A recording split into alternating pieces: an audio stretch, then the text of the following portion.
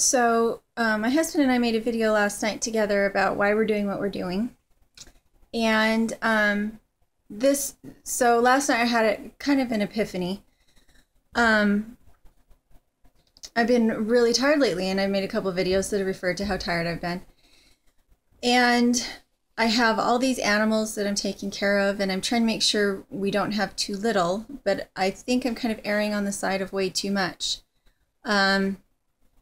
What I'm kind of wanting to focus on right now is perennials, because anything that I can grow this year that comes back again means I don't have to do all that work again. And in permaculture, that's what you do, is you have all these perennials that protect your annuals and that aerate your soil and put nitrogen in your soil and good bacteria in your soil. And that's what your perennials do for you. They give you these microclimates that are beneficial for your annuals. So we had kind of some setbacks this year with some of our things. With the ducks, she went broody too early. It's still quite cold. It freezes at night still. And the temperatures, although the temperatures, we have had one day where it was up into the 70s, it's far enough into the age of the ducklings and chicks that she wants to be out moving around, and it's still too cold for them to be out in the morning. And they're all that's left now is the chick.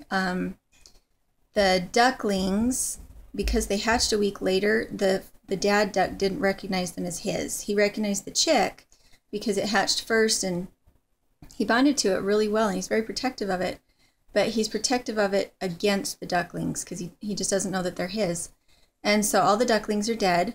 And what I would do different next year is I would leave the mom and dad together.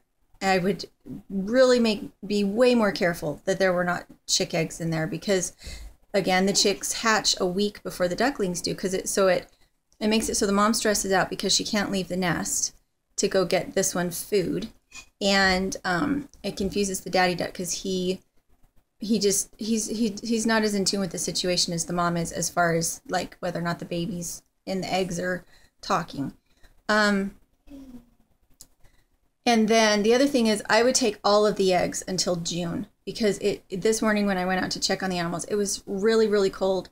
The chick was in distress because it needed to be under the mom still, but the mom knew that they needed to go eat, so she was out trying to forage, and it was just way too cold. And the same thing happens with chickens. If you get a chicken that goes broody way too early or way too late, she'll take care of them for a while, but then self-preservation and just, I don't know what happens, but they just decide that they need to go eat. The chicks need to come eat, and they're not going to sit on them anymore.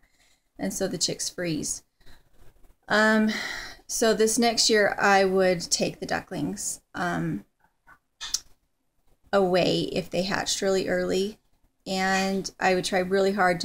I would just take the eggs until June, and then I would let her build up a nest in a clutch and let her set on them.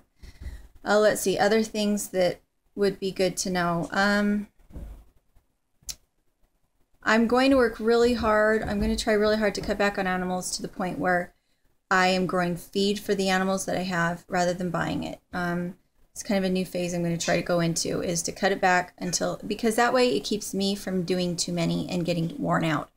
If what I'm really focusing on is growing plants, and kind of the animals are just kind of a subset of growing plants, then I won't, instead of being limited by how much money I feel like pouring into these animals, I'll be limited by how much greenery I can grow for them and scrounge for them and stuff like that. So I think I'm going to try that, and we'll see how it works. We had some really good days the last couple days because I loaned one of my goats to a friend of mine down the road, because we just had more milk than I could, even the pig could handle. And yet I was still feeding them, even though it was just going to the pig, which means I haven't really had time to make cheese, which is the whole point of why we have goats, right? Is to do cheese and milk and butter and that kind of thing. So I've cut down to milking 2 goats, and I have one more that's due to kid in another month, and one that's over at a friend's, so that if the one that's going to kid, if she turns out not to be a good goat, then I still have this other goat over at my friend's. And let's see. I've got more trees to plant, especially the Siberian pea shrub. The Siberian pea shrub has been the only thing that's been able to make it and thrive in the poison pasture. And so I got more pea shrubs. What else did I do? Took some aspen and fruit trees from my neighbor next door. And if you're in the area, my friend Summerlee has a business. It's called Springtime Nursery, and she has lots of the wild crafting permaculture types of trees, and they're at an incredible price. So Springtime Nursery, and she's one of the ladies that I barter with to get some of my trees, and she has amazing skills. Like, she does bees and geese and pigs, and she does everything, and I don't know how she keeps up with it. So what else? I think that's it for now. Everybody else is still alive and thriving and doing fine. The ducks, they just had a hard go of it. I would imagine that if the chick dies, she'll just immediately start building a new nest, and we'll start over. And hopefully this time it'll turn out a little better. Anyway, there we go.